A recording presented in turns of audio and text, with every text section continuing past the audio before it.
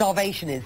These images of these emaciated kids were taken less than a week ago. And numbers from the United Nations shows that he is just one, this shot, just one of well over 3 million people.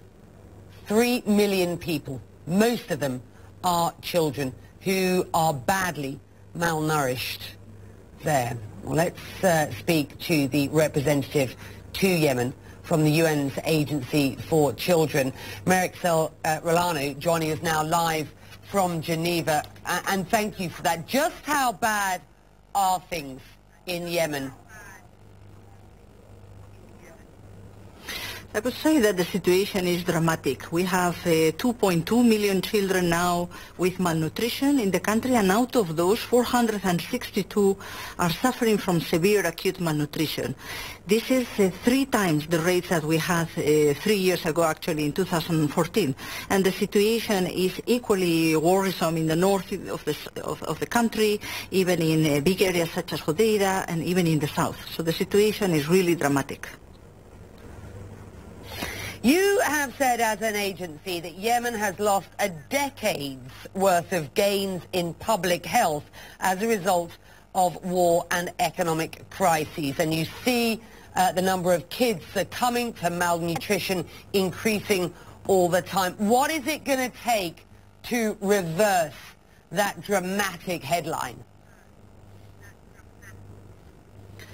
It's very important to invest in preventing the collapse of the health system. This is one of the main factors. Definitely, we need to have access to food in the country, but also the health system, as I said, needs to be upgraded in order to provide support to all those children. In addition, we are continuing the support to restoring water and sanitation and education to the families in order to improve the quality of the care of the children. But basically, it's the health system that needs to be improved.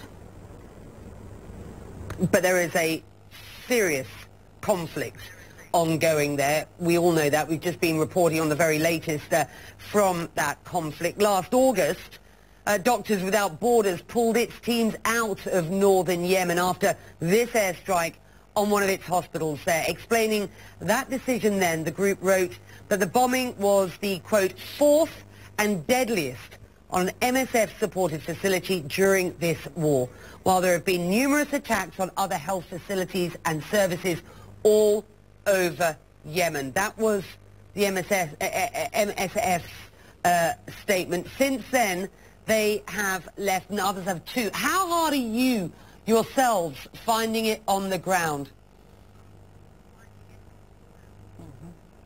Indeed, there has been at least 92 attacks against health centers.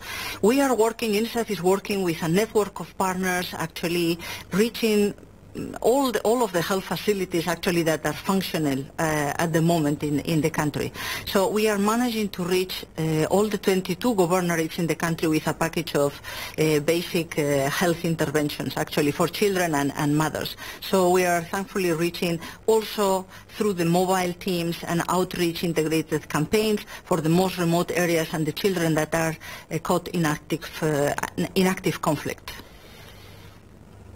Yemen, of course, one of the countries that is on the travel banned list in this very divisive executive order that's been published by Donald Trump, signed by Donald Trump. There will be people on the ground in Yemen who will be desperate to get out. What's your message to Donald Trump on Yemen tonight? The situation of the children in Yemen is really dramatic, so we welcome any help that the donor countries can provide. We have done great things together in terms of vaccination, in terms of nutritional supplies, and we hope that all the countries, including the people of the U.S., continue to help the work of UNICEF. All right, with that we're going to leave it there. We thank you very much indeed for joining us tonight.